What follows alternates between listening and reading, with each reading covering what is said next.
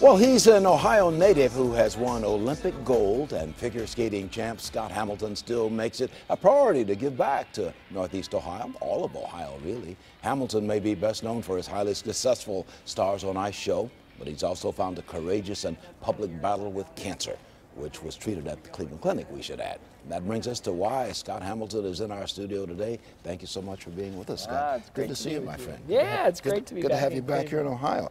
You've got your thing coming up, an evening with Scott Hamilton. Tell us all about that. Well, when I survived cancer at the Cleveland Clinic, I decided that I understood that there was a lot of things about the cancer community that were really kind of gaping holes in the cancer community. And so I thought in my survivorship, there were three components that I really wanted to really look after, and one was research, and we're doing that now. We have 37 research programs going on right now at the Taussig Cancer Center. Another one was education. When I went online, when they give you the diagnosis, you know, they go, here's what, go online. I went online, it's like, holy cow, that's a 12-syllable word. I don't know how to do that. It's either I'm really sick or I'm really not smart. So I decided I wasn't smart. Yeah. I realized there was a lot of there's a lack of user-friendly information, so we created chemocare.com, which is everything you need to know about chemotherapy, but in 8th grade English and 8th grade Spanish. So it's user-friendly information, but it's all 350 chemotherapy drugs, how they work, how, you know, what they're designed to do. In English, we can all understand, and Spanish.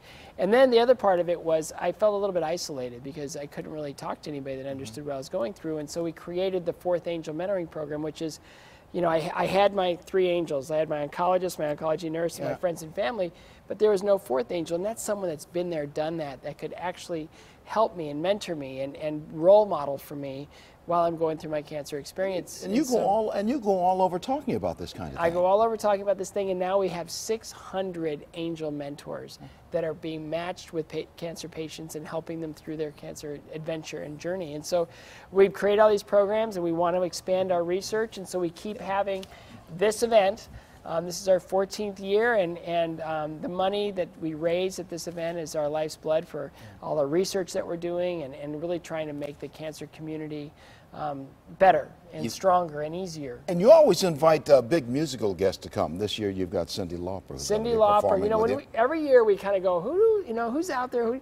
And when I saw Cyndi Lauper win the Tony Award for Best Musical, and I saw that she was going to launch this 30th anniversary tour for her breakout album, I was like, she's A-list, let's get her. And so she said yes, and we've been putting the show together around her soundtrack, and we've got great skaters. We got Dorothy Hamill coming back.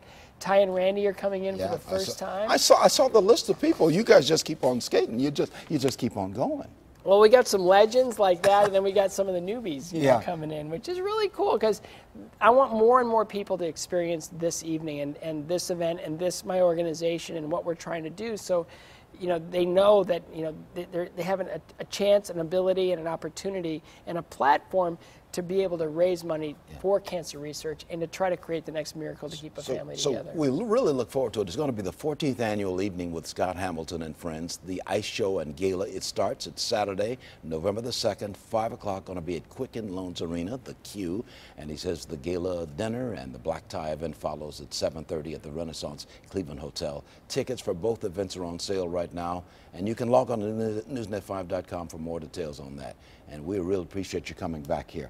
A native of Bowling Green, grew up in a legend of Ohio. Cleveland. Both of us got ties to Bowling Green. Bowling Green. Okay, good to see you, my friend. Isaac Zumba. Isaac Zumba, Zumba, Zumba. BGSU. It's an inside joke. Take a break. I'll be right back. Thank you, Scott, for coming by. I really appreciate it.